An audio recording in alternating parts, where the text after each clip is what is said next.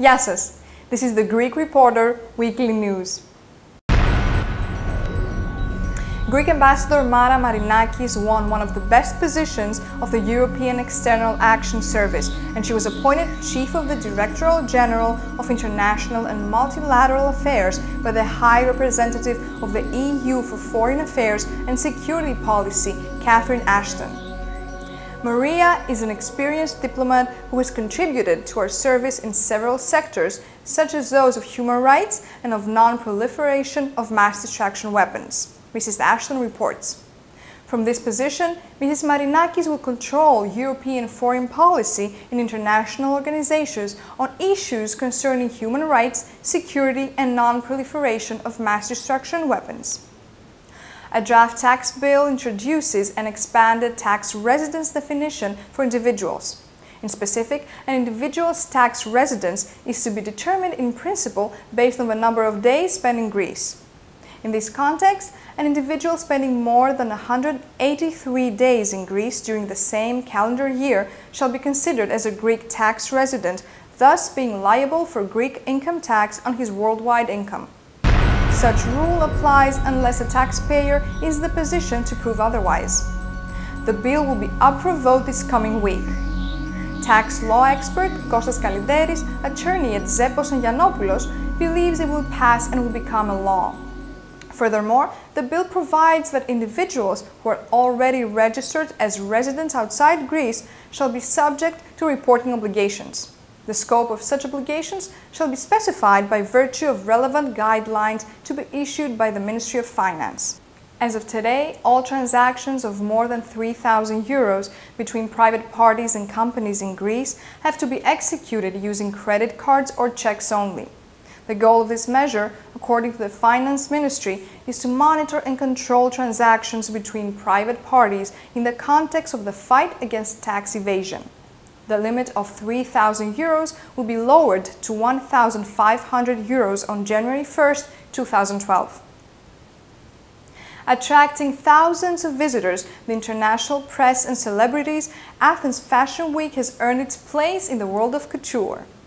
Greek and international designers united for this extravaganza at the Technopolis in Athens. The event showcased renowned Greek fashion designers and newcomers. Throughout the week, fashion shows were staged by designers. Fashion Week kicked off last Wednesday with a fashion show featuring creations by Greek designer Dimitris Dasios. A woman with a leg disability from Patras has become a golden heiress. As newspaper Cosmos mentions, she is happier than ever as her financial situation was dismal due to the crisis.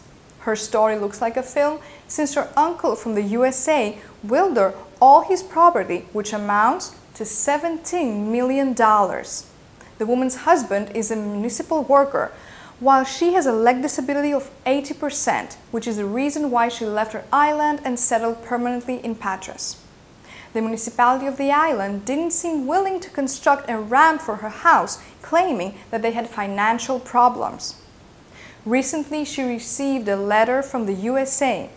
It was written in English and was sent by the attorney office her uncle was cooperating with. According to the information, at the beginning they couldn't even read it. When they managed to do so, it was a real shock for her and her family to realize that the woman was the heiress of $17 million. Moving on to the USA.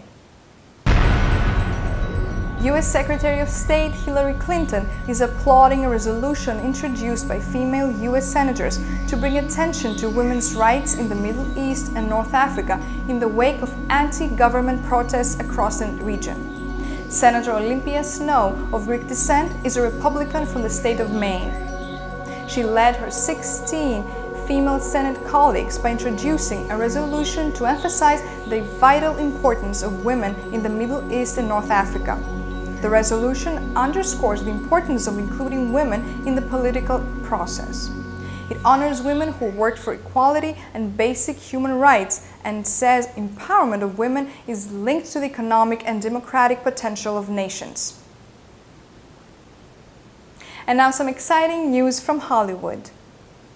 The world-famous Greek-American comedian Tina Fey is set to publish her first memoir entitled Bossy Pants on April 5th.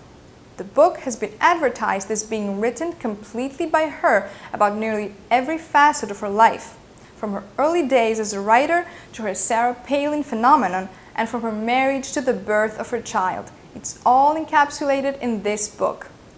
Tina Fey is perhaps one of the greatest living writers on this planet, and judging from the unique and fascinating life she's led already, this memoir should be one you won't soon forget. On to Australia now. John Hadjistergos, widely regarded as the most substantial figure left standing for the NSW Labour following Saturday's election wipeout, is quitting. Hadjistergos, the state's outgoing Attorney General and the longest continuous serving minister in the Labour government, will vacate his upper house seat before Easter, despite having 4 years left to run. "My job here is done," Hadjistergos told the Australian exclusively yesterday. "It was a very difficult 4 years, but I had to see it through." For more news and updates, visit us at GreekReporter.com. Have a wonderful week, and remember, Greeks are everywhere.